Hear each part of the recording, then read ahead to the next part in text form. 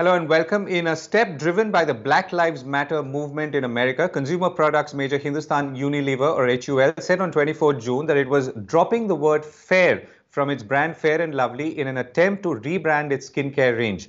Fair and Lovely, by the way, was introduced in the year 1975. Hindustan Unilever has said that it is committed to celebrate all skin tones and saying that fair, white and light suggest a singular ideal of beauty that the company was obviously not comfortable with. And earlier, even Johnson & Johnson announced plans to discontinue sale of its skin whitening cream. So this is clearly a movement. So the question we are asking is, what does this mean? And why is this happening today in India, despite the fact that there have been agitations and clamors for such a long time? To discuss this, I'm joined by two people who come from the world of advertising and journalism, including focusing on the world of advertising. Anuradha Sengupta, broadcast journalist, anchor and editor of media dialogues in CNBC TV 18. Earlier, she was also part of a 4-member group that drafted guidelines for the self-regulatory ad body Advertising Standards Council of India for skin lightening or fairness improvement products. This was some time ago. I'm also joined by Harish Bijoor of Harish Bijoor Consults, a private label consulting firm specializing in brand and business strategy. Thank you both for joining me. So let me get a quick background from both of you first. Anuradha, so why did this happen? Why did this happen, Govind? I'm not going to try and even attempt to explain the rationale for Hindustan Unilever's move. I can't claim to have that kind of knowledge or inside information. It seems to be, the timing of it seems to suggest that Black Lives Matter and the way that movement has just engulfed America, Europe and other European countries where there are large multiracial populations, and of course America, seems to be the time where everybody has really gone in to take a hard look at themselves and what they've been doing across businesses, across sectors in response to the ferocity of this ground up movement, this common man's movement. The timing of it seems to suggest be a response to Black Lives Matter, but I don't know, because we do know for a fact that in the past few years, Hindustan Unilever has been working on, shifting this positioning of the brand. There has been discomfort as a result of strident and consistent criticism by activists. Harish, the question equally is, why here in India? Now, this has been an agitational issue for a long time. Many people have been complaining on what. So what's changing underneath, if one can say that a brand or a company like Levers is compelled to change its positioning or its identity of a particular brand in this case after so many years? Okay, Govind, actually the fact remains that the best of brands have a shiny face, which is exterior, and at times they have a soft underbelly. And this is common not to Fair and Lovely alone, but it's common to many a brand in the great Indian market. Fundamentally, why this decision now is the key question. If you really look at it, I think this should have been taken 20 years ago, if not 15, if not 10. But I think, brands keep pushing decisions. And I think that's exactly what happened with HUL in terms of pushing it till push came to shove. And hashtag Black Lives Matter was the shove, really. And I think the decision was taken in a hurry. If you really look at it, I think, the new brand name has not yet been announced. So the mystery is, what is the new brand name? I mean, if not Fair and Lovely, Fair ampersand Lovely, what is it? So when people ask me, I say, wait, ampersand, watch. Okay. Anuradha, as if you were to look at it from the other side, and you've sat on the board of the Advertising Standards Council of India, which is put together to respond to such issues, and one of the things you looked at was the guidelines for skin lightening and fairness improvements products. So what was the advertising world trying to address, or rather the Advertising Standards Council world trying to address that in any way is addressed by a move like this? So, Govind, first, quick clarification. I was not part of the board of the Advertising Standards Council of India. The Advertising Standards Standards Council of India is a self-regulatory body that has members from the, of advertiser agencies. They create something called a Consumer Complaints Council, which includes amongst representatives from industry bodies, people like me at that time, a self-employed person who was a civil society representative.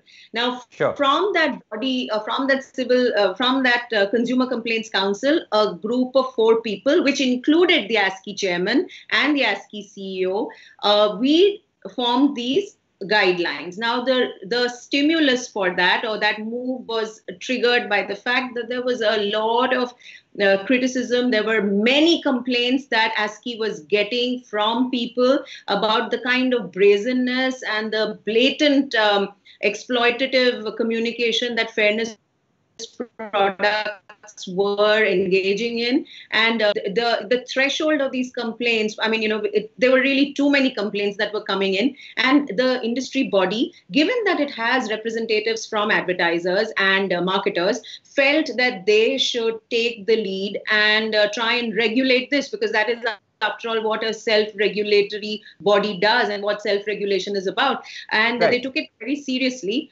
And there were 3 or 4 rules that we came out with as a result. And these have now become part of pertaining to this category.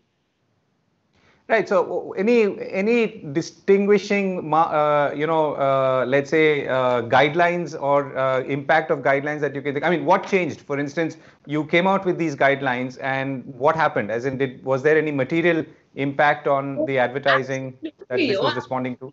And absolutely, and all these brands took it very seriously, starting with, market leader Fair and Lovely. So you will notice, Govind, in the older ads or ads before these 6 years, you would have a very sad face, a dark-skinned woman looking really sad and looking really depressed and looking really anxious, okay? And then the product intervention happens. So the before image is always of a person who's miserable, and the after product image is always somebody who's completely on the other side of the happiness spectrum, okay? Now, that difference was a problem, because by implication, all that communication suggests is that if it is because you're dark, you're that miserable. And that connection is really very, very, very deeply problematic. I've written about this recently in First Post, and I've explained why it is so problematic. And this one of the rules that we came out with was to ensure that the before and after imagery has to be similar. So it can't be that I'm miserable and down in the mouth and really depressed, and on the just after the product use, when I become fair, I look completely, happy and absolutely delighted with life. So that was a big key change. And if you will notice, almost all the brands who follow the rules have been doing this. So you don't have that very drastic, diametrically opposite, miserable and delighted imagery of pre and post product use. So benefit is not communicated in such a stark manner. That's one. The second thing that we did, actually we didn't implement it because we were told not to put that in. So I was suggesting that we should look at the shade. You see the dark face and then the lighter face after product use. And I was saying that, look, we should say that this is the color range within which that illumination can happen, and we should prescribe it. And of course, I was things, and I was told, look, that will not really go down so well. It'll be very difficult to get people to follow and implement that. But there are other rules within the ASCI code where you can catch people for misleading claims. So if you say that by applying my product, you will see a shade, your skin will go 10 shades lighter, that's a misleading claim. And you can hold those marketers to account on that count. So which is why we didn't do that. But the key one for me is the imagery that was addressed. Right. Okay. So that was a good thing. Okay, Harish, if you were to flip it around and look at this from a consumer's point of view, what's changed? I mean, will a consumer now buy the same product because it says just lovely, which also is an extension of beauty, because I did notice that, and maybe one didn't notice these things earlier, that this was sent out by Sunny Jain, President Beauty and Personal Care at Hindustan Unilever. So it is beauty. Now that's another problem or concern in itself. But do consumers think differently today, and would they appreciate this? Okay, this is a very contentious issue because, in marketing, brands have two approaches. One is a bottom-up approach, and the bottom-up approach is all marketers represent the need, want, desire, and aspirations of consumers. And therefore, brands get into the market, research things out, come back and say, this is what the consumer needs, and then adds on the wants as an additional wing, and then you add on a desire to say that I'm a marketer, I need to add on some desires to make it really exciting, and then let me look at what he or she might want as an aspiration. So the aspiration thing could be very, very, very, very sensorial, and therefore that is bottom-up marketing. The second approach is really the top-down marketing, and top-down marketing says that marketer knows best. Marketer wants this to happen. So if you really ask me, I think, the hashtag Black Lives Matter and the decisions that have happened after that, with HUL pulling out Fair and Lovely, prior to that Johnson & Johnson setting the cat among the pigeons, I think, it is a very, very important phase in marketing life, because what's really happening is there are two ways of marketing, right? One is opportunity-driven marketing. Inverted commas, opportunity-driven marketing. There is an opportunity for fairness screens in the market. There is a need for it. Let me add, want, desire, aspiration, and create it. And that's exactly what Fair and Lovely has done for the last 45 years. The second approach is really purpose-driven marketing. And purpose-driven marketing is all to say that, hey, listen, guys, we've done this for far too long. And this is not correct, because this is colorism at its worst. And I think it's extremely critical to step in and say, we don't want colorism as an attitude in the Indian market. And this is top down. And to an extent, this is an approach which says that marketer knows best, not consumer. Because the consumer might have that nudge wanting something, but then have done all kinds of additions and made it what it is today. But out here, the battle is between two movements, and you'll see this going into other categories, other contentious categories, other socially ostracized categories. And that is to say, opportunity-driven marketing is going to give way to purpose-driven marketing. And I think that's exactly what's happening now. Okay, right. Anuradha, last question. As you look ahead, do you see the need for similar interventions in any other areas, particularly in the Indian context? Govind, I don't know why you want to look ahead right now, because we haven't even got any action on this promise that they've made so far, right? Right. What do we have on the table at this point of time? We have a statement of intent.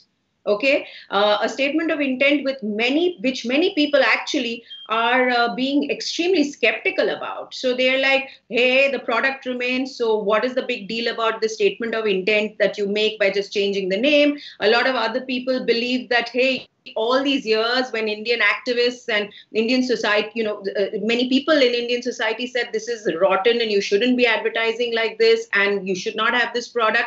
There was no reaction. So all we have right now is a statement of intent. What happens further? Let us just look at what Fair and Lovely does, what Unilever does. Now, so I'm not so cynical, only because I have interacted at different points in my working life with many people in Unilever. Harish just mentioned the word purpose-led. They do want to infuse their brands with purpose. Now, the question is, by infusing their brand Fair and Lovely with purpose, they may run the risk of not being able to make as much money as they make of it. But that's not my concern as a journalist and as somebody who's part of Indian society and who has a deep problem with our hang up and our aspiration for fair skin and white skin. And that is not because of beauty. Beauty, you can have any kind, you can like any shade of color and think it's beautiful. My problem is that being dark is associated with being of a lower caste, being from a poorer community, and being dishonest or being criminal even. So my problem with fairness or the aspiration for fairness is that, not your individual right to choose that you prefer a fairer shade or a darker shade.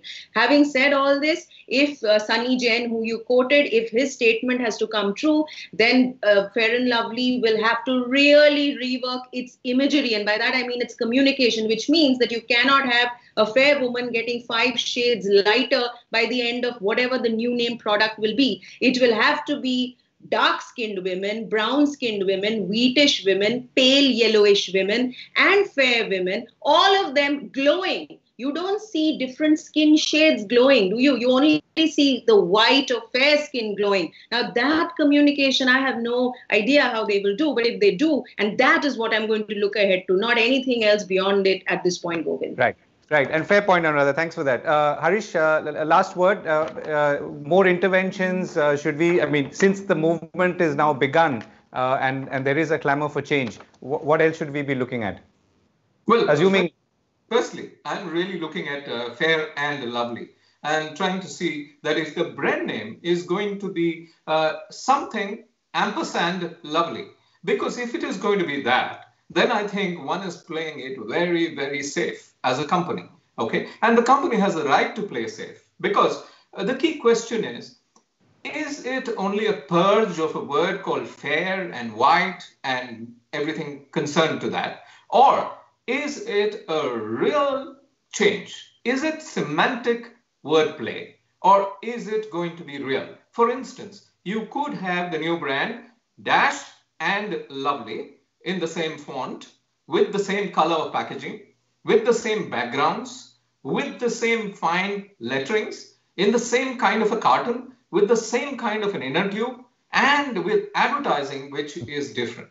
But if that's it, you know what? It's very simply going to be a game of semiotics and semantics. Semiotics is that science which all of us work with, where we tend to say that a consumer wants to pick up something, he must not make out the difference between one and the other. So changing one little gold line on the pack is a sin and a crime. So I'm really watching and waiting and saying, is it going to be Dash, ampersand, Lovely? And is it going to look the same at distribution? Because the game is won at the point of distribution, Govind. Because when a consumer goes to the shop, he looks at the pack. The new packs are going to be stacked in the same counter, in the same place where the old one used to be stacked. It looks more or less the same. So with a semantic change, but not a semiotic change. So I'm looking for all this. So I think it's very exciting. And I think, let's wait and watch. Right. Right. And that's a good note to end on. Let's look forward to what the change is, and let's hope the change is real and meaningful and has a definitive impact and reflects the reason for which all of this is happening. Anuradha Sengupta and Harish Bijoor, thank you very much for joining me. Thank you, Govind. Bye.